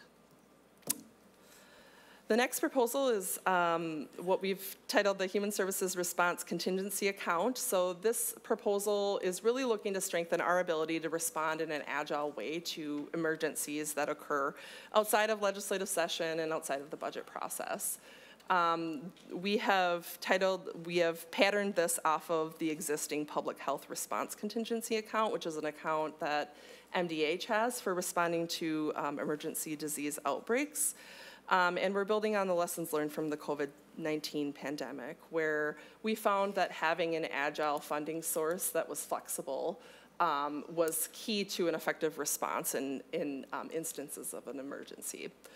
This proposal puts one-time funds of $10 million into this account and details in the bill reporting requirements to the legislature from the department when funds are used. We also have a proposal around direct care and treatment separation authority. So this is similar to a bill that I think Senator Hoffman has already heard before this committee. It gives key details or key changes in order to do the final shift of direct care and treatment into their own agency. So this proposal would shift the separation date to align with the next fiscal year. It would establish the executive board, and it would specify different statutory requirements that DCT will need to have as a standalone agency. Another proposal we have in the bill is a disproportionate share off-ramp. So this proposal sunsets the disproportionate share program, which provides a rate floor for customized living services paid for through the elderly waiver program. Currently, the rate floor is applicable to people with lower needs and does not reflect a methodology centered around what's provided to the person. This proposal fulfills previous legislative intent for the program to end once EW 24-hour customized living rates were fully funded, which thankfully occurred in the 23 legislative session. Absent the floor, because that rate increase occurred, eligible facilities would have received about a 45% increase on the aggregate if the floor had not existed. With the existence of the floor, they saw about 68%, including those floor increases. So at the end of the day, this proposal, we're just seeking to ensure that rates paid to providers are based on the needs of each person, and they're based on what the provider is providing to the person. Some other key, very interesting proposals, budget neutral proposals. Opioid allocation modifications and sunset elimination. This kind of goes in both jurisdictions. We have some changes in this proposal around the child welfare formulas that are funded through the opioid allocation model. What's germane to this, this jurisdiction is we are looking to preserve fees on opioid manufacturers and distributors to provide ongoing funding needed to address the escalating impacts of the opioid epidemic. So currently, there is a sunset in current law of the fees that we get from opioid manufacturers and distributors. That sunset will occur in 2031. This proposal will eliminate the sunset to ensure that the resources that are received from opioid manufacturers to help with the opioid epidemic continue to be received while there is a current epidemic in this space. We're also looking to add the Director of Office of Addiction and Recovery to the Opioid Epidemic Response Advisory Council, or ORAC, as a non-voting advisory member that is budget neutral.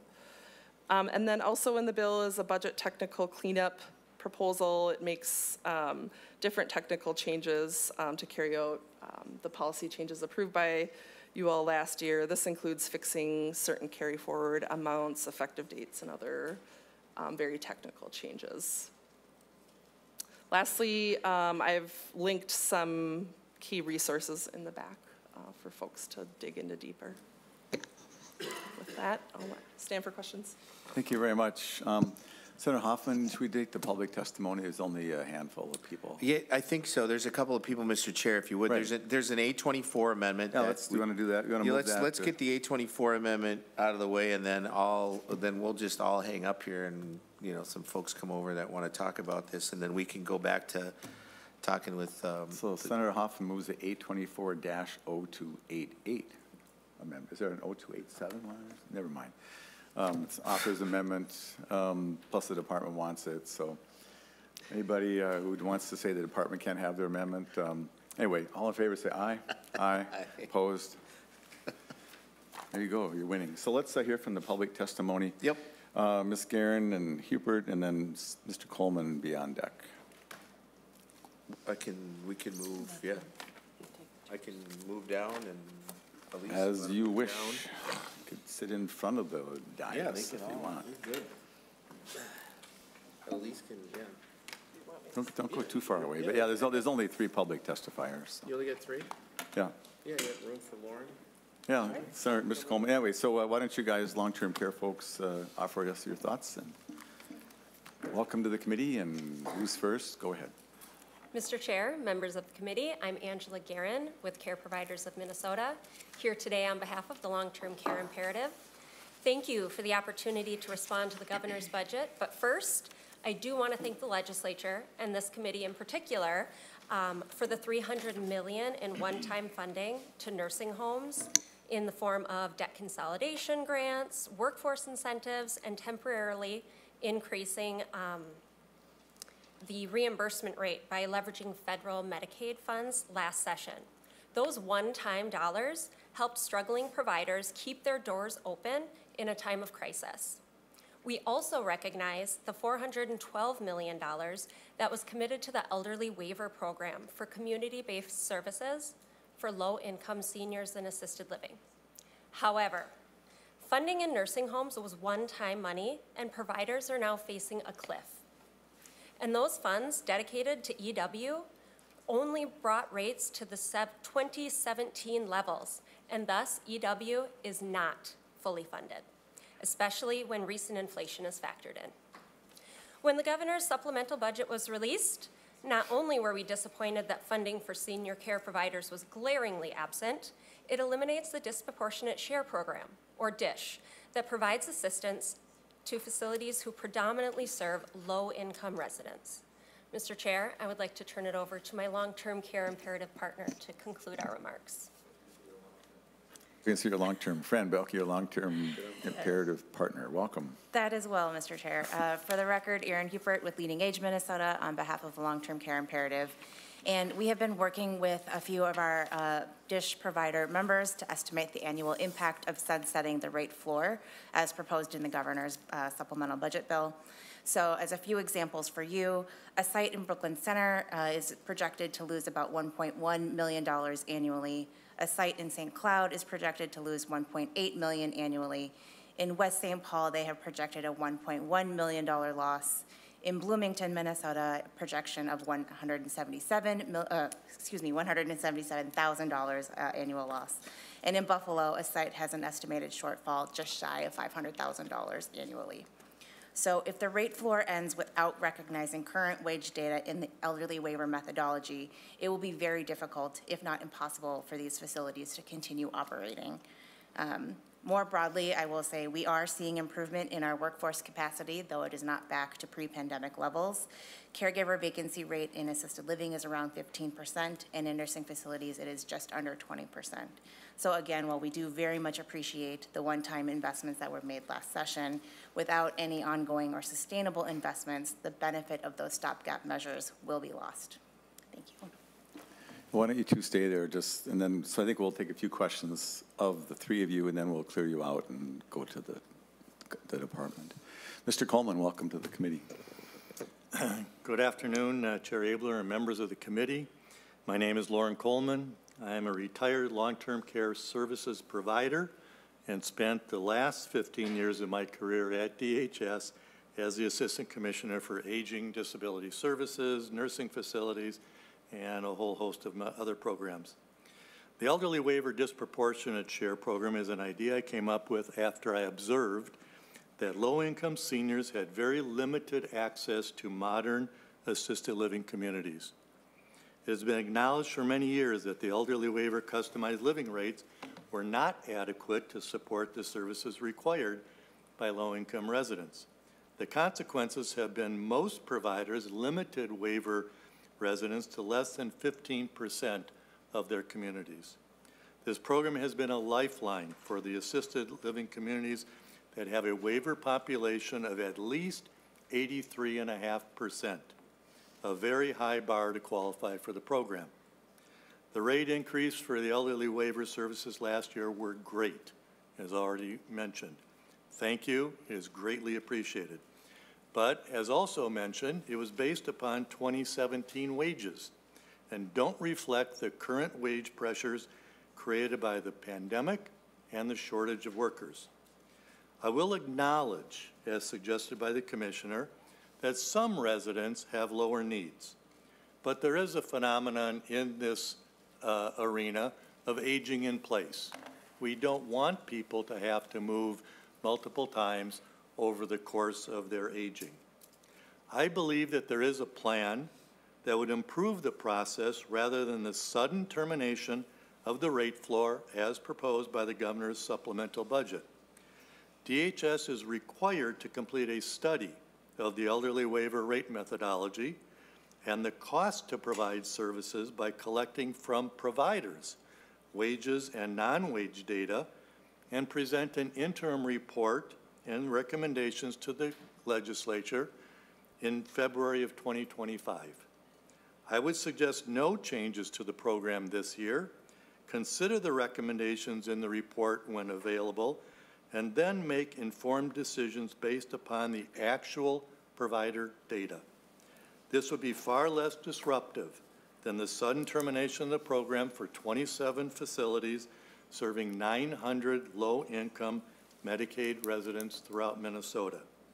Thank you for the opportunity to share these thoughts. Thank you, Mr. Coleman. And maybe we'll take some brief questions of the three up there. Anybody got a question? Oh, I thought you had something, Senator Upke. Yeah. And then Senator McQuaid, and then we'll probably move on. So go ahead. Okay. I guess I don't have a lot of questions on this portion of it. I got some on the rest of it, but the fact is that long-term care got left out of this equation is very concerning. It's not something new. We've had conversations for the last 2 or 3 years on the serious position they were in.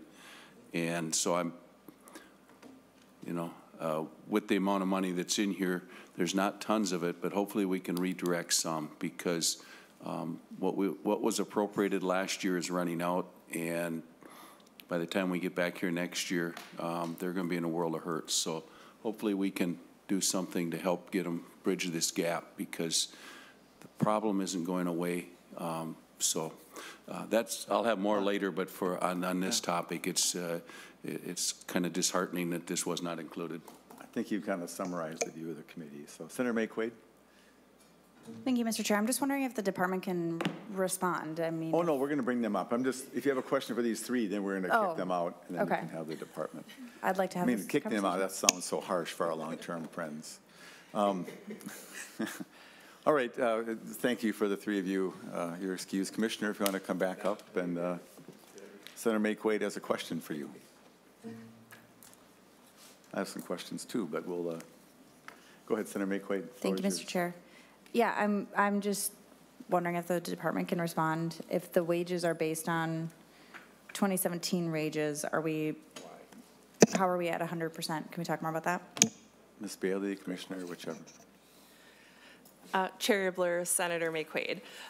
The way that the statute is structured, it was structured where we added a framework rate methodology to statute, and then the statute said X% of the rate is this new rate and Y% is the old rate, because at the time, the legislature didn't have enough funds to fully implement the rate in 2017.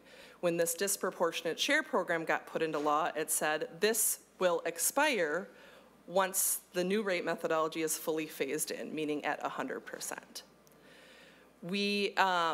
When that happened, it passed last year, there was a cross-reference that was missed, where it was pointing to disability waiver services, which aren't applicable to this program. People on disability waivers don't receive the rate floor. However, it was ambiguous enough where the department felt like we didn't have legal authority to sunset the program. That is why we're coming forward this year. One reason is that the original intent of the disproportionate share program wasn't about the data within that methodology. It was about whether it was phased in 100% and the old methodology was out. So that's why there's a whole argument around, is it fully funded, is it not? You know, under a plain language reading of the phase-in, yes, it was. But there was this weird cross-reference issue. I would say the bigger reason why, though, it's really centered around making sure that we have payments and rates set in place that incentivize caring for people in righteous ways, or that the rates reflect the actual needs of the person and that they reflect the actual services being provided. When you have something like a rate floor, it incentivizes providers to take people who are low need because they will receive a rate at a level maybe the same or higher than somebody with higher needs. And we have a system right now where we're finding a really challenging situation where it's hard to find providers to take people with higher needs. So it's really about kind of restructuring the system and ensuring that we're incentivizing the right thing through our rate system. There's also concerns that, you know, because this is building-based or facility-based, you know, low needs and people in poverty could be put in one building because they get a rate floor there, and other folks might be put in another location. So there's potential for perverse incentives when you structure a rate methodology around the provider rather around the person. We are doing in our whole package, taking funds that, you know, this is a savings proposal. We're taking that and investing in a new budget category for people with high needs on this same program, the elderly waiver program, so that we are able to serve people with complex needs, that we're incentivizing the right thing, and that all of the rates are centered around what a person needs, and that we sufficiently you know, pay providers based on the services that they actually provide. Senator McQuaid. All right. And actually, I just want to thank I don't thank the department. I want to thank the academy. I want to thank the department for interpreting the funny cross-reference in a way that I thought was charitable to this project. And just to remind what you already know is that a lot of places don't take any elderly waiver people. What got me going on this was there was a certain place in Ramsey, I won't burden you with their name, there's only one of them, so you can find them. This friend of mine's mom spent down to poverty for several years. They said, oh, you can just go an elderly waiver when you spend down, asterisk, based on space available, which was 2. And that seems to be across the industry, which is where the genesis of this program. I'll hold my questions for a bit. Senator Arki, did you have a question or any you want to bring up? Did you want to say something? Sorry, Senator Hoffman, yeah. Mr. Chair, yeah, were you, I mean, this is the conversation that Senator McQuaid really started. I mean, that's really, as we're getting in this, we're getting the opinions from every angle on this one. And you know, our committee, we're going to have to do something or not do something this year, right, based on this. And I want to make sure, Senator McQuaid, did that help put in perspective on the piece on that? And it's so, anyway, thank you. Senator Arki is waiting to talk about something, so go ahead. Okay, thank you, Mr. Chair. And my comment was going to be, there's a few other things here too, but you know, it came up in the slides about the people that are being housed in our hospitals that need to go on to a mental health facility of some sort. And my thought there, or what I would like to see is, I think we all know the problem. If we see a little bit more about what would be the department's idea on solving this, or I don't know if there's such a thing as a cure, but your plan to address the issue. You know, and I don't really see that. I see that there's, you know, there's some requests for money and these type of things, but to me, drilling down a little bit more on the plan, and I would like to see then, what is our current budget on these things? We see what the additional ask is, but if we saw what that budget was, this is what we'd like on top, and this is our plan to get us out of this predicament. I guess just a thought. That's what I would like to see as I look at these things. Well, Senator Arki, maybe just given the purview of our committee, we don't actually have the hospitals, but there is a plan within our area of DCT. Correct. That you might want to talk about. I was going to ask about that too. And so it seems like we might be losing some beds, but Senator Hoffman, did you want to comment about that? That would be good to review. And I was just, I think maybe Dan, I mean, as we're talking about what is that rollout, when we're looking at DCT, that is a hospital system, but it's, you know, under their purview of us, it's like what other alternatives could exist within that structure that, you know, we should be having that conversation now. And it's like, and the proposal, though, there's a gap, right, Senator? I mean, the proposal closes some mid-need beds and makes them into high-need beds. And so let's take a minute or two and talk about that. I mean, it's already pushing 5. And I don't know if we have to quit right at 5, but if people have to go, they can go. But Commissioner, you're good for a little bit, yeah? Sure. What time? No, oh, my God, it's 5 to let's 5. maybe go till 5:10. Is that okay? Yeah, I think Because we want to give this the honor of its proper. Yep. So can we, is 5:10 okay, Commissioner? Sure. Okay, so why don't you do a minute or two on the change, but not very long, because I mean, I read it, it's been pretty clear, but I'm especially concerned about the unintended consequence of losing the mid-level beds for the SED people. But if you want to just talk about that on your own terms, that would be great.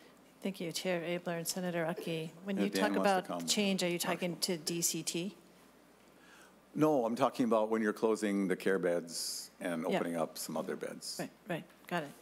Okay, so working with the, co-chairing the Priority Admissions Task Force, we had a rich conversation across community for several months. It was really helpful. We also, some of us visited the Anoka County Jail and then the Hennepin County Medical Center Emergency Department. We all learned a lot from that we brought to the work. We all appreciated that we are sitting in the middle of a perfect storm of a higher prevalence of behavioral health needs in our community coming out of COVID, as well as fewer providers of behavioral health services and a workforce shortage. So really difficult at this point in time to fix this, not to mention a slimmer forecast as we came into the session to try to bring proposals together. So the proposals we have brought in here in the governor's budget are particularly focused on the things we can do immediately. There were proposals discussed to build another building, which would not have allowed us to add capacity for another 2 to 3 years while we built a building. So while nobody was happy with having to close anything, the simplest solution was to transition some of our services from the substance use services to the higher level mental health care needs. And so that's the proposal that we brought forward. What you don't see in here, because it wasn't a budget request, is that we're also looking at reopening a facility of 16 beds at DCT and working our darndest to staff it. We had it closed for some time because it's been difficult to staff, and so we're planning to start again with that. Another recommendation of the Priority Admissions Task Force was to work with our hospital decompression transitions unit in our aging and disability services, to work closely with DCT as well to see what we could do to open up capacity. In the 5 weeks immediately after the end of the task force, we moved 47% more people out of DCT than we did the same 5 weeks the year before, doing all the things that we could with our Whatever It Takes fund and working with various community providers to see who can take more people and what would it take for them to do that. In the last couple of weeks, we've moved a person who was stuck for 500 days. We're about to move a person who was stuck for 600 days. And we're starting to open up DCT capacity, just working closely with counties and with community providers to take folks out into open capacity. And as you know, then the Priority Admissions Task Force also recommended at least 10 patients from hospitals be added to the wait list for DCT services, so we can move civilly committed people out of hospitals and into DCT. So those are some of the things that we are doing right now. So we have a new attendee. Welcome. Thank you. Thank you, Mr. Chair. Yeah, go ahead. You want to say something? No, just here to answer questions. Can you please give me the summary of beds? Given all the things, there's the 10 that you're going to reallocate, which is not a new one. It's not a loss or a gain. It's just a different group of 10. But with closing the care ones and the 16 one I forgot about that you just did, is there a net, so how many, you're closing some SUD beds, which, too bad, but I mean, we prioritize here, I understand that, so do you want to? Mr. Chair, he might want to introduce himself. No, he will, yeah. What his job is, I mean, I just. Who are you and why are you here? But if you could just give us just a thumbnail, like a 1-minute answer to that question. Thank you for inviting me, Mr. Chair. I'm Wade Brost. I'm the Executive Director for the Mental Health and Substance Abuse Treatment Services Division of Direct Care and Treatment. Yeah, so just do you want to answer that question about the, do you know the net gain, like how many DCT, high need, you know, forensic beds, whatever you want to call them, leaving Anoka, et cetera, are gaining, and then how many you're losing on the care SUD side? Do you know that? Counting Yes, that Mr. 16 Chair. you were talking about that's not in the budget. Including the 16 not included? Okay. I'll give you credit for that. Thanks. So we have the 8 beds at CAB, the 16-bed repurpose in St. Peter, the 16 beds the commissioner is referring to, so 40 beds. That's the bed increase. And as we look at the utilization of those beds, as the Commissioner was detailing, we'll have better access to the Anoka Metro Regional Treatment Center. So while not increasing beds there, we are anticipating somewhere between 50 and 100 admissions during the first year. All right, and how many care beds are you closing? 32. 32, so it's, all right. And what do you think is going to happen to those folks? I know you think about it. Yeah. So we will continue with high utilization in other two programs. Those individuals, while they did serve people committed to the Commissioner, will continue to do so in our other sites. We'll have a longer delay to admission to a DCT, substance use treatment center, but we'll continue to serve the same client population. Thanks. I think it's important to remind people about the 16. That makes your story sound better. I'm excited that story. It's like, you know, we all have to have people understand. Stick around. And I'm glad there's a MIND reform task force. My question for everybody who's going to be on there and the governor is, will there be the will to actually implement the findings of that task force? I, for one, have thought that some of that programming is unconstitutional. The court decided differently. I think some of those folks don't belong there at all.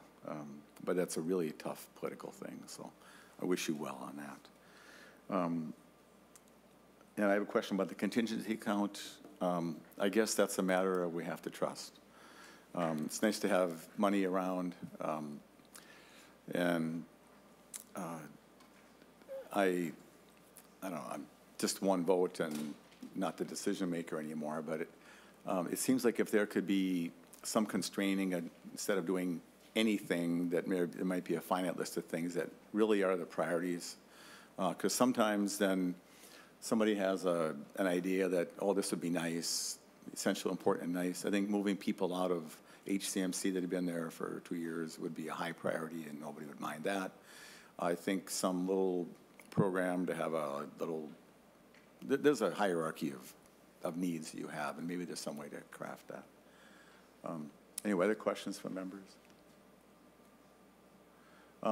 And so can I ask, Senator Hoffman, did you want to ask anything? No. Okay. No, I have a couple more questions. This is the. Yeah, don't lay it over yet. But We're going to lay it over. not yet, you can't. Wait, I didn't bang the gavel. So just to revisit old topics, and so there is some critical need in greater Minnesota for NEMT work, and there's a tiny ambulance bill which is not in the purview of us, and the nursing homes continue to just not thrive. Do you want to tell me, Commissioner or whoever, how you think that the silence on this bill is going to work? And I know you have many mouths to feed, but can you comment about that, please? So first of all, there was a fair amount of funding last year. We also have in the forecast increases because of the VBR payment system, just like last year. And so there's nothing happening for our long-term care facilities in Minnesota. We've also continued to monitor the data, and we continue to see staffing at the current salary levels for people in our nursing home facilities, and fewer people going there, partly because there are fewer people being sent there by the managed care organizations, which used to have a hospital to nursing home to home path, now asking for a hospital direct to home path. So there are fewer people going there for that reason. Also fewer people who are private pay going there to simply want to live in the nursing home. And so we appreciate that there are troubles, and we see it as much as a consumer choice issue as it is additional funding.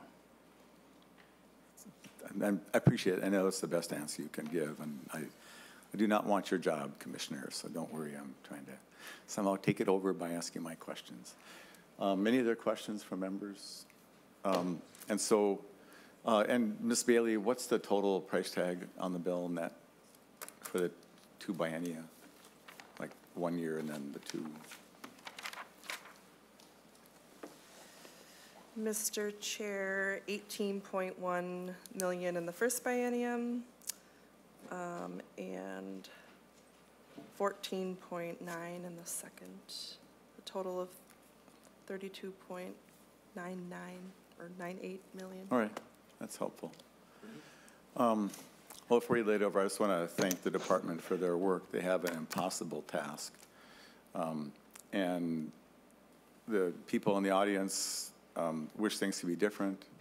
I think they should sit in your chairs and see how they like that, given all the constraints, both mathematically and politically, that you have to figure out.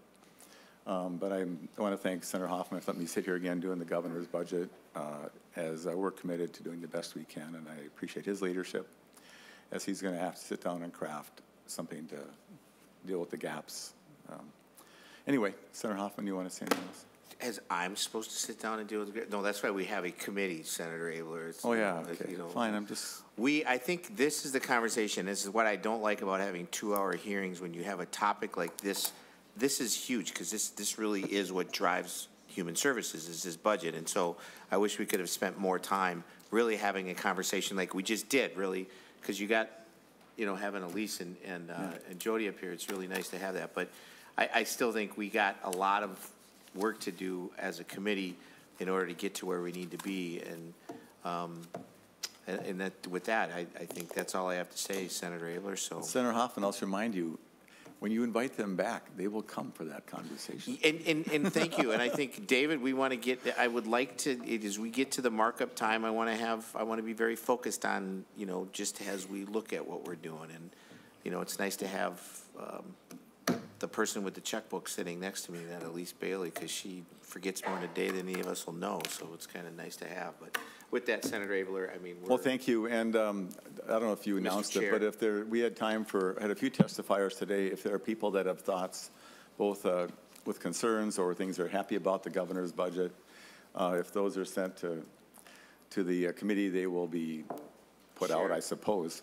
I imagine they would, because we want to know.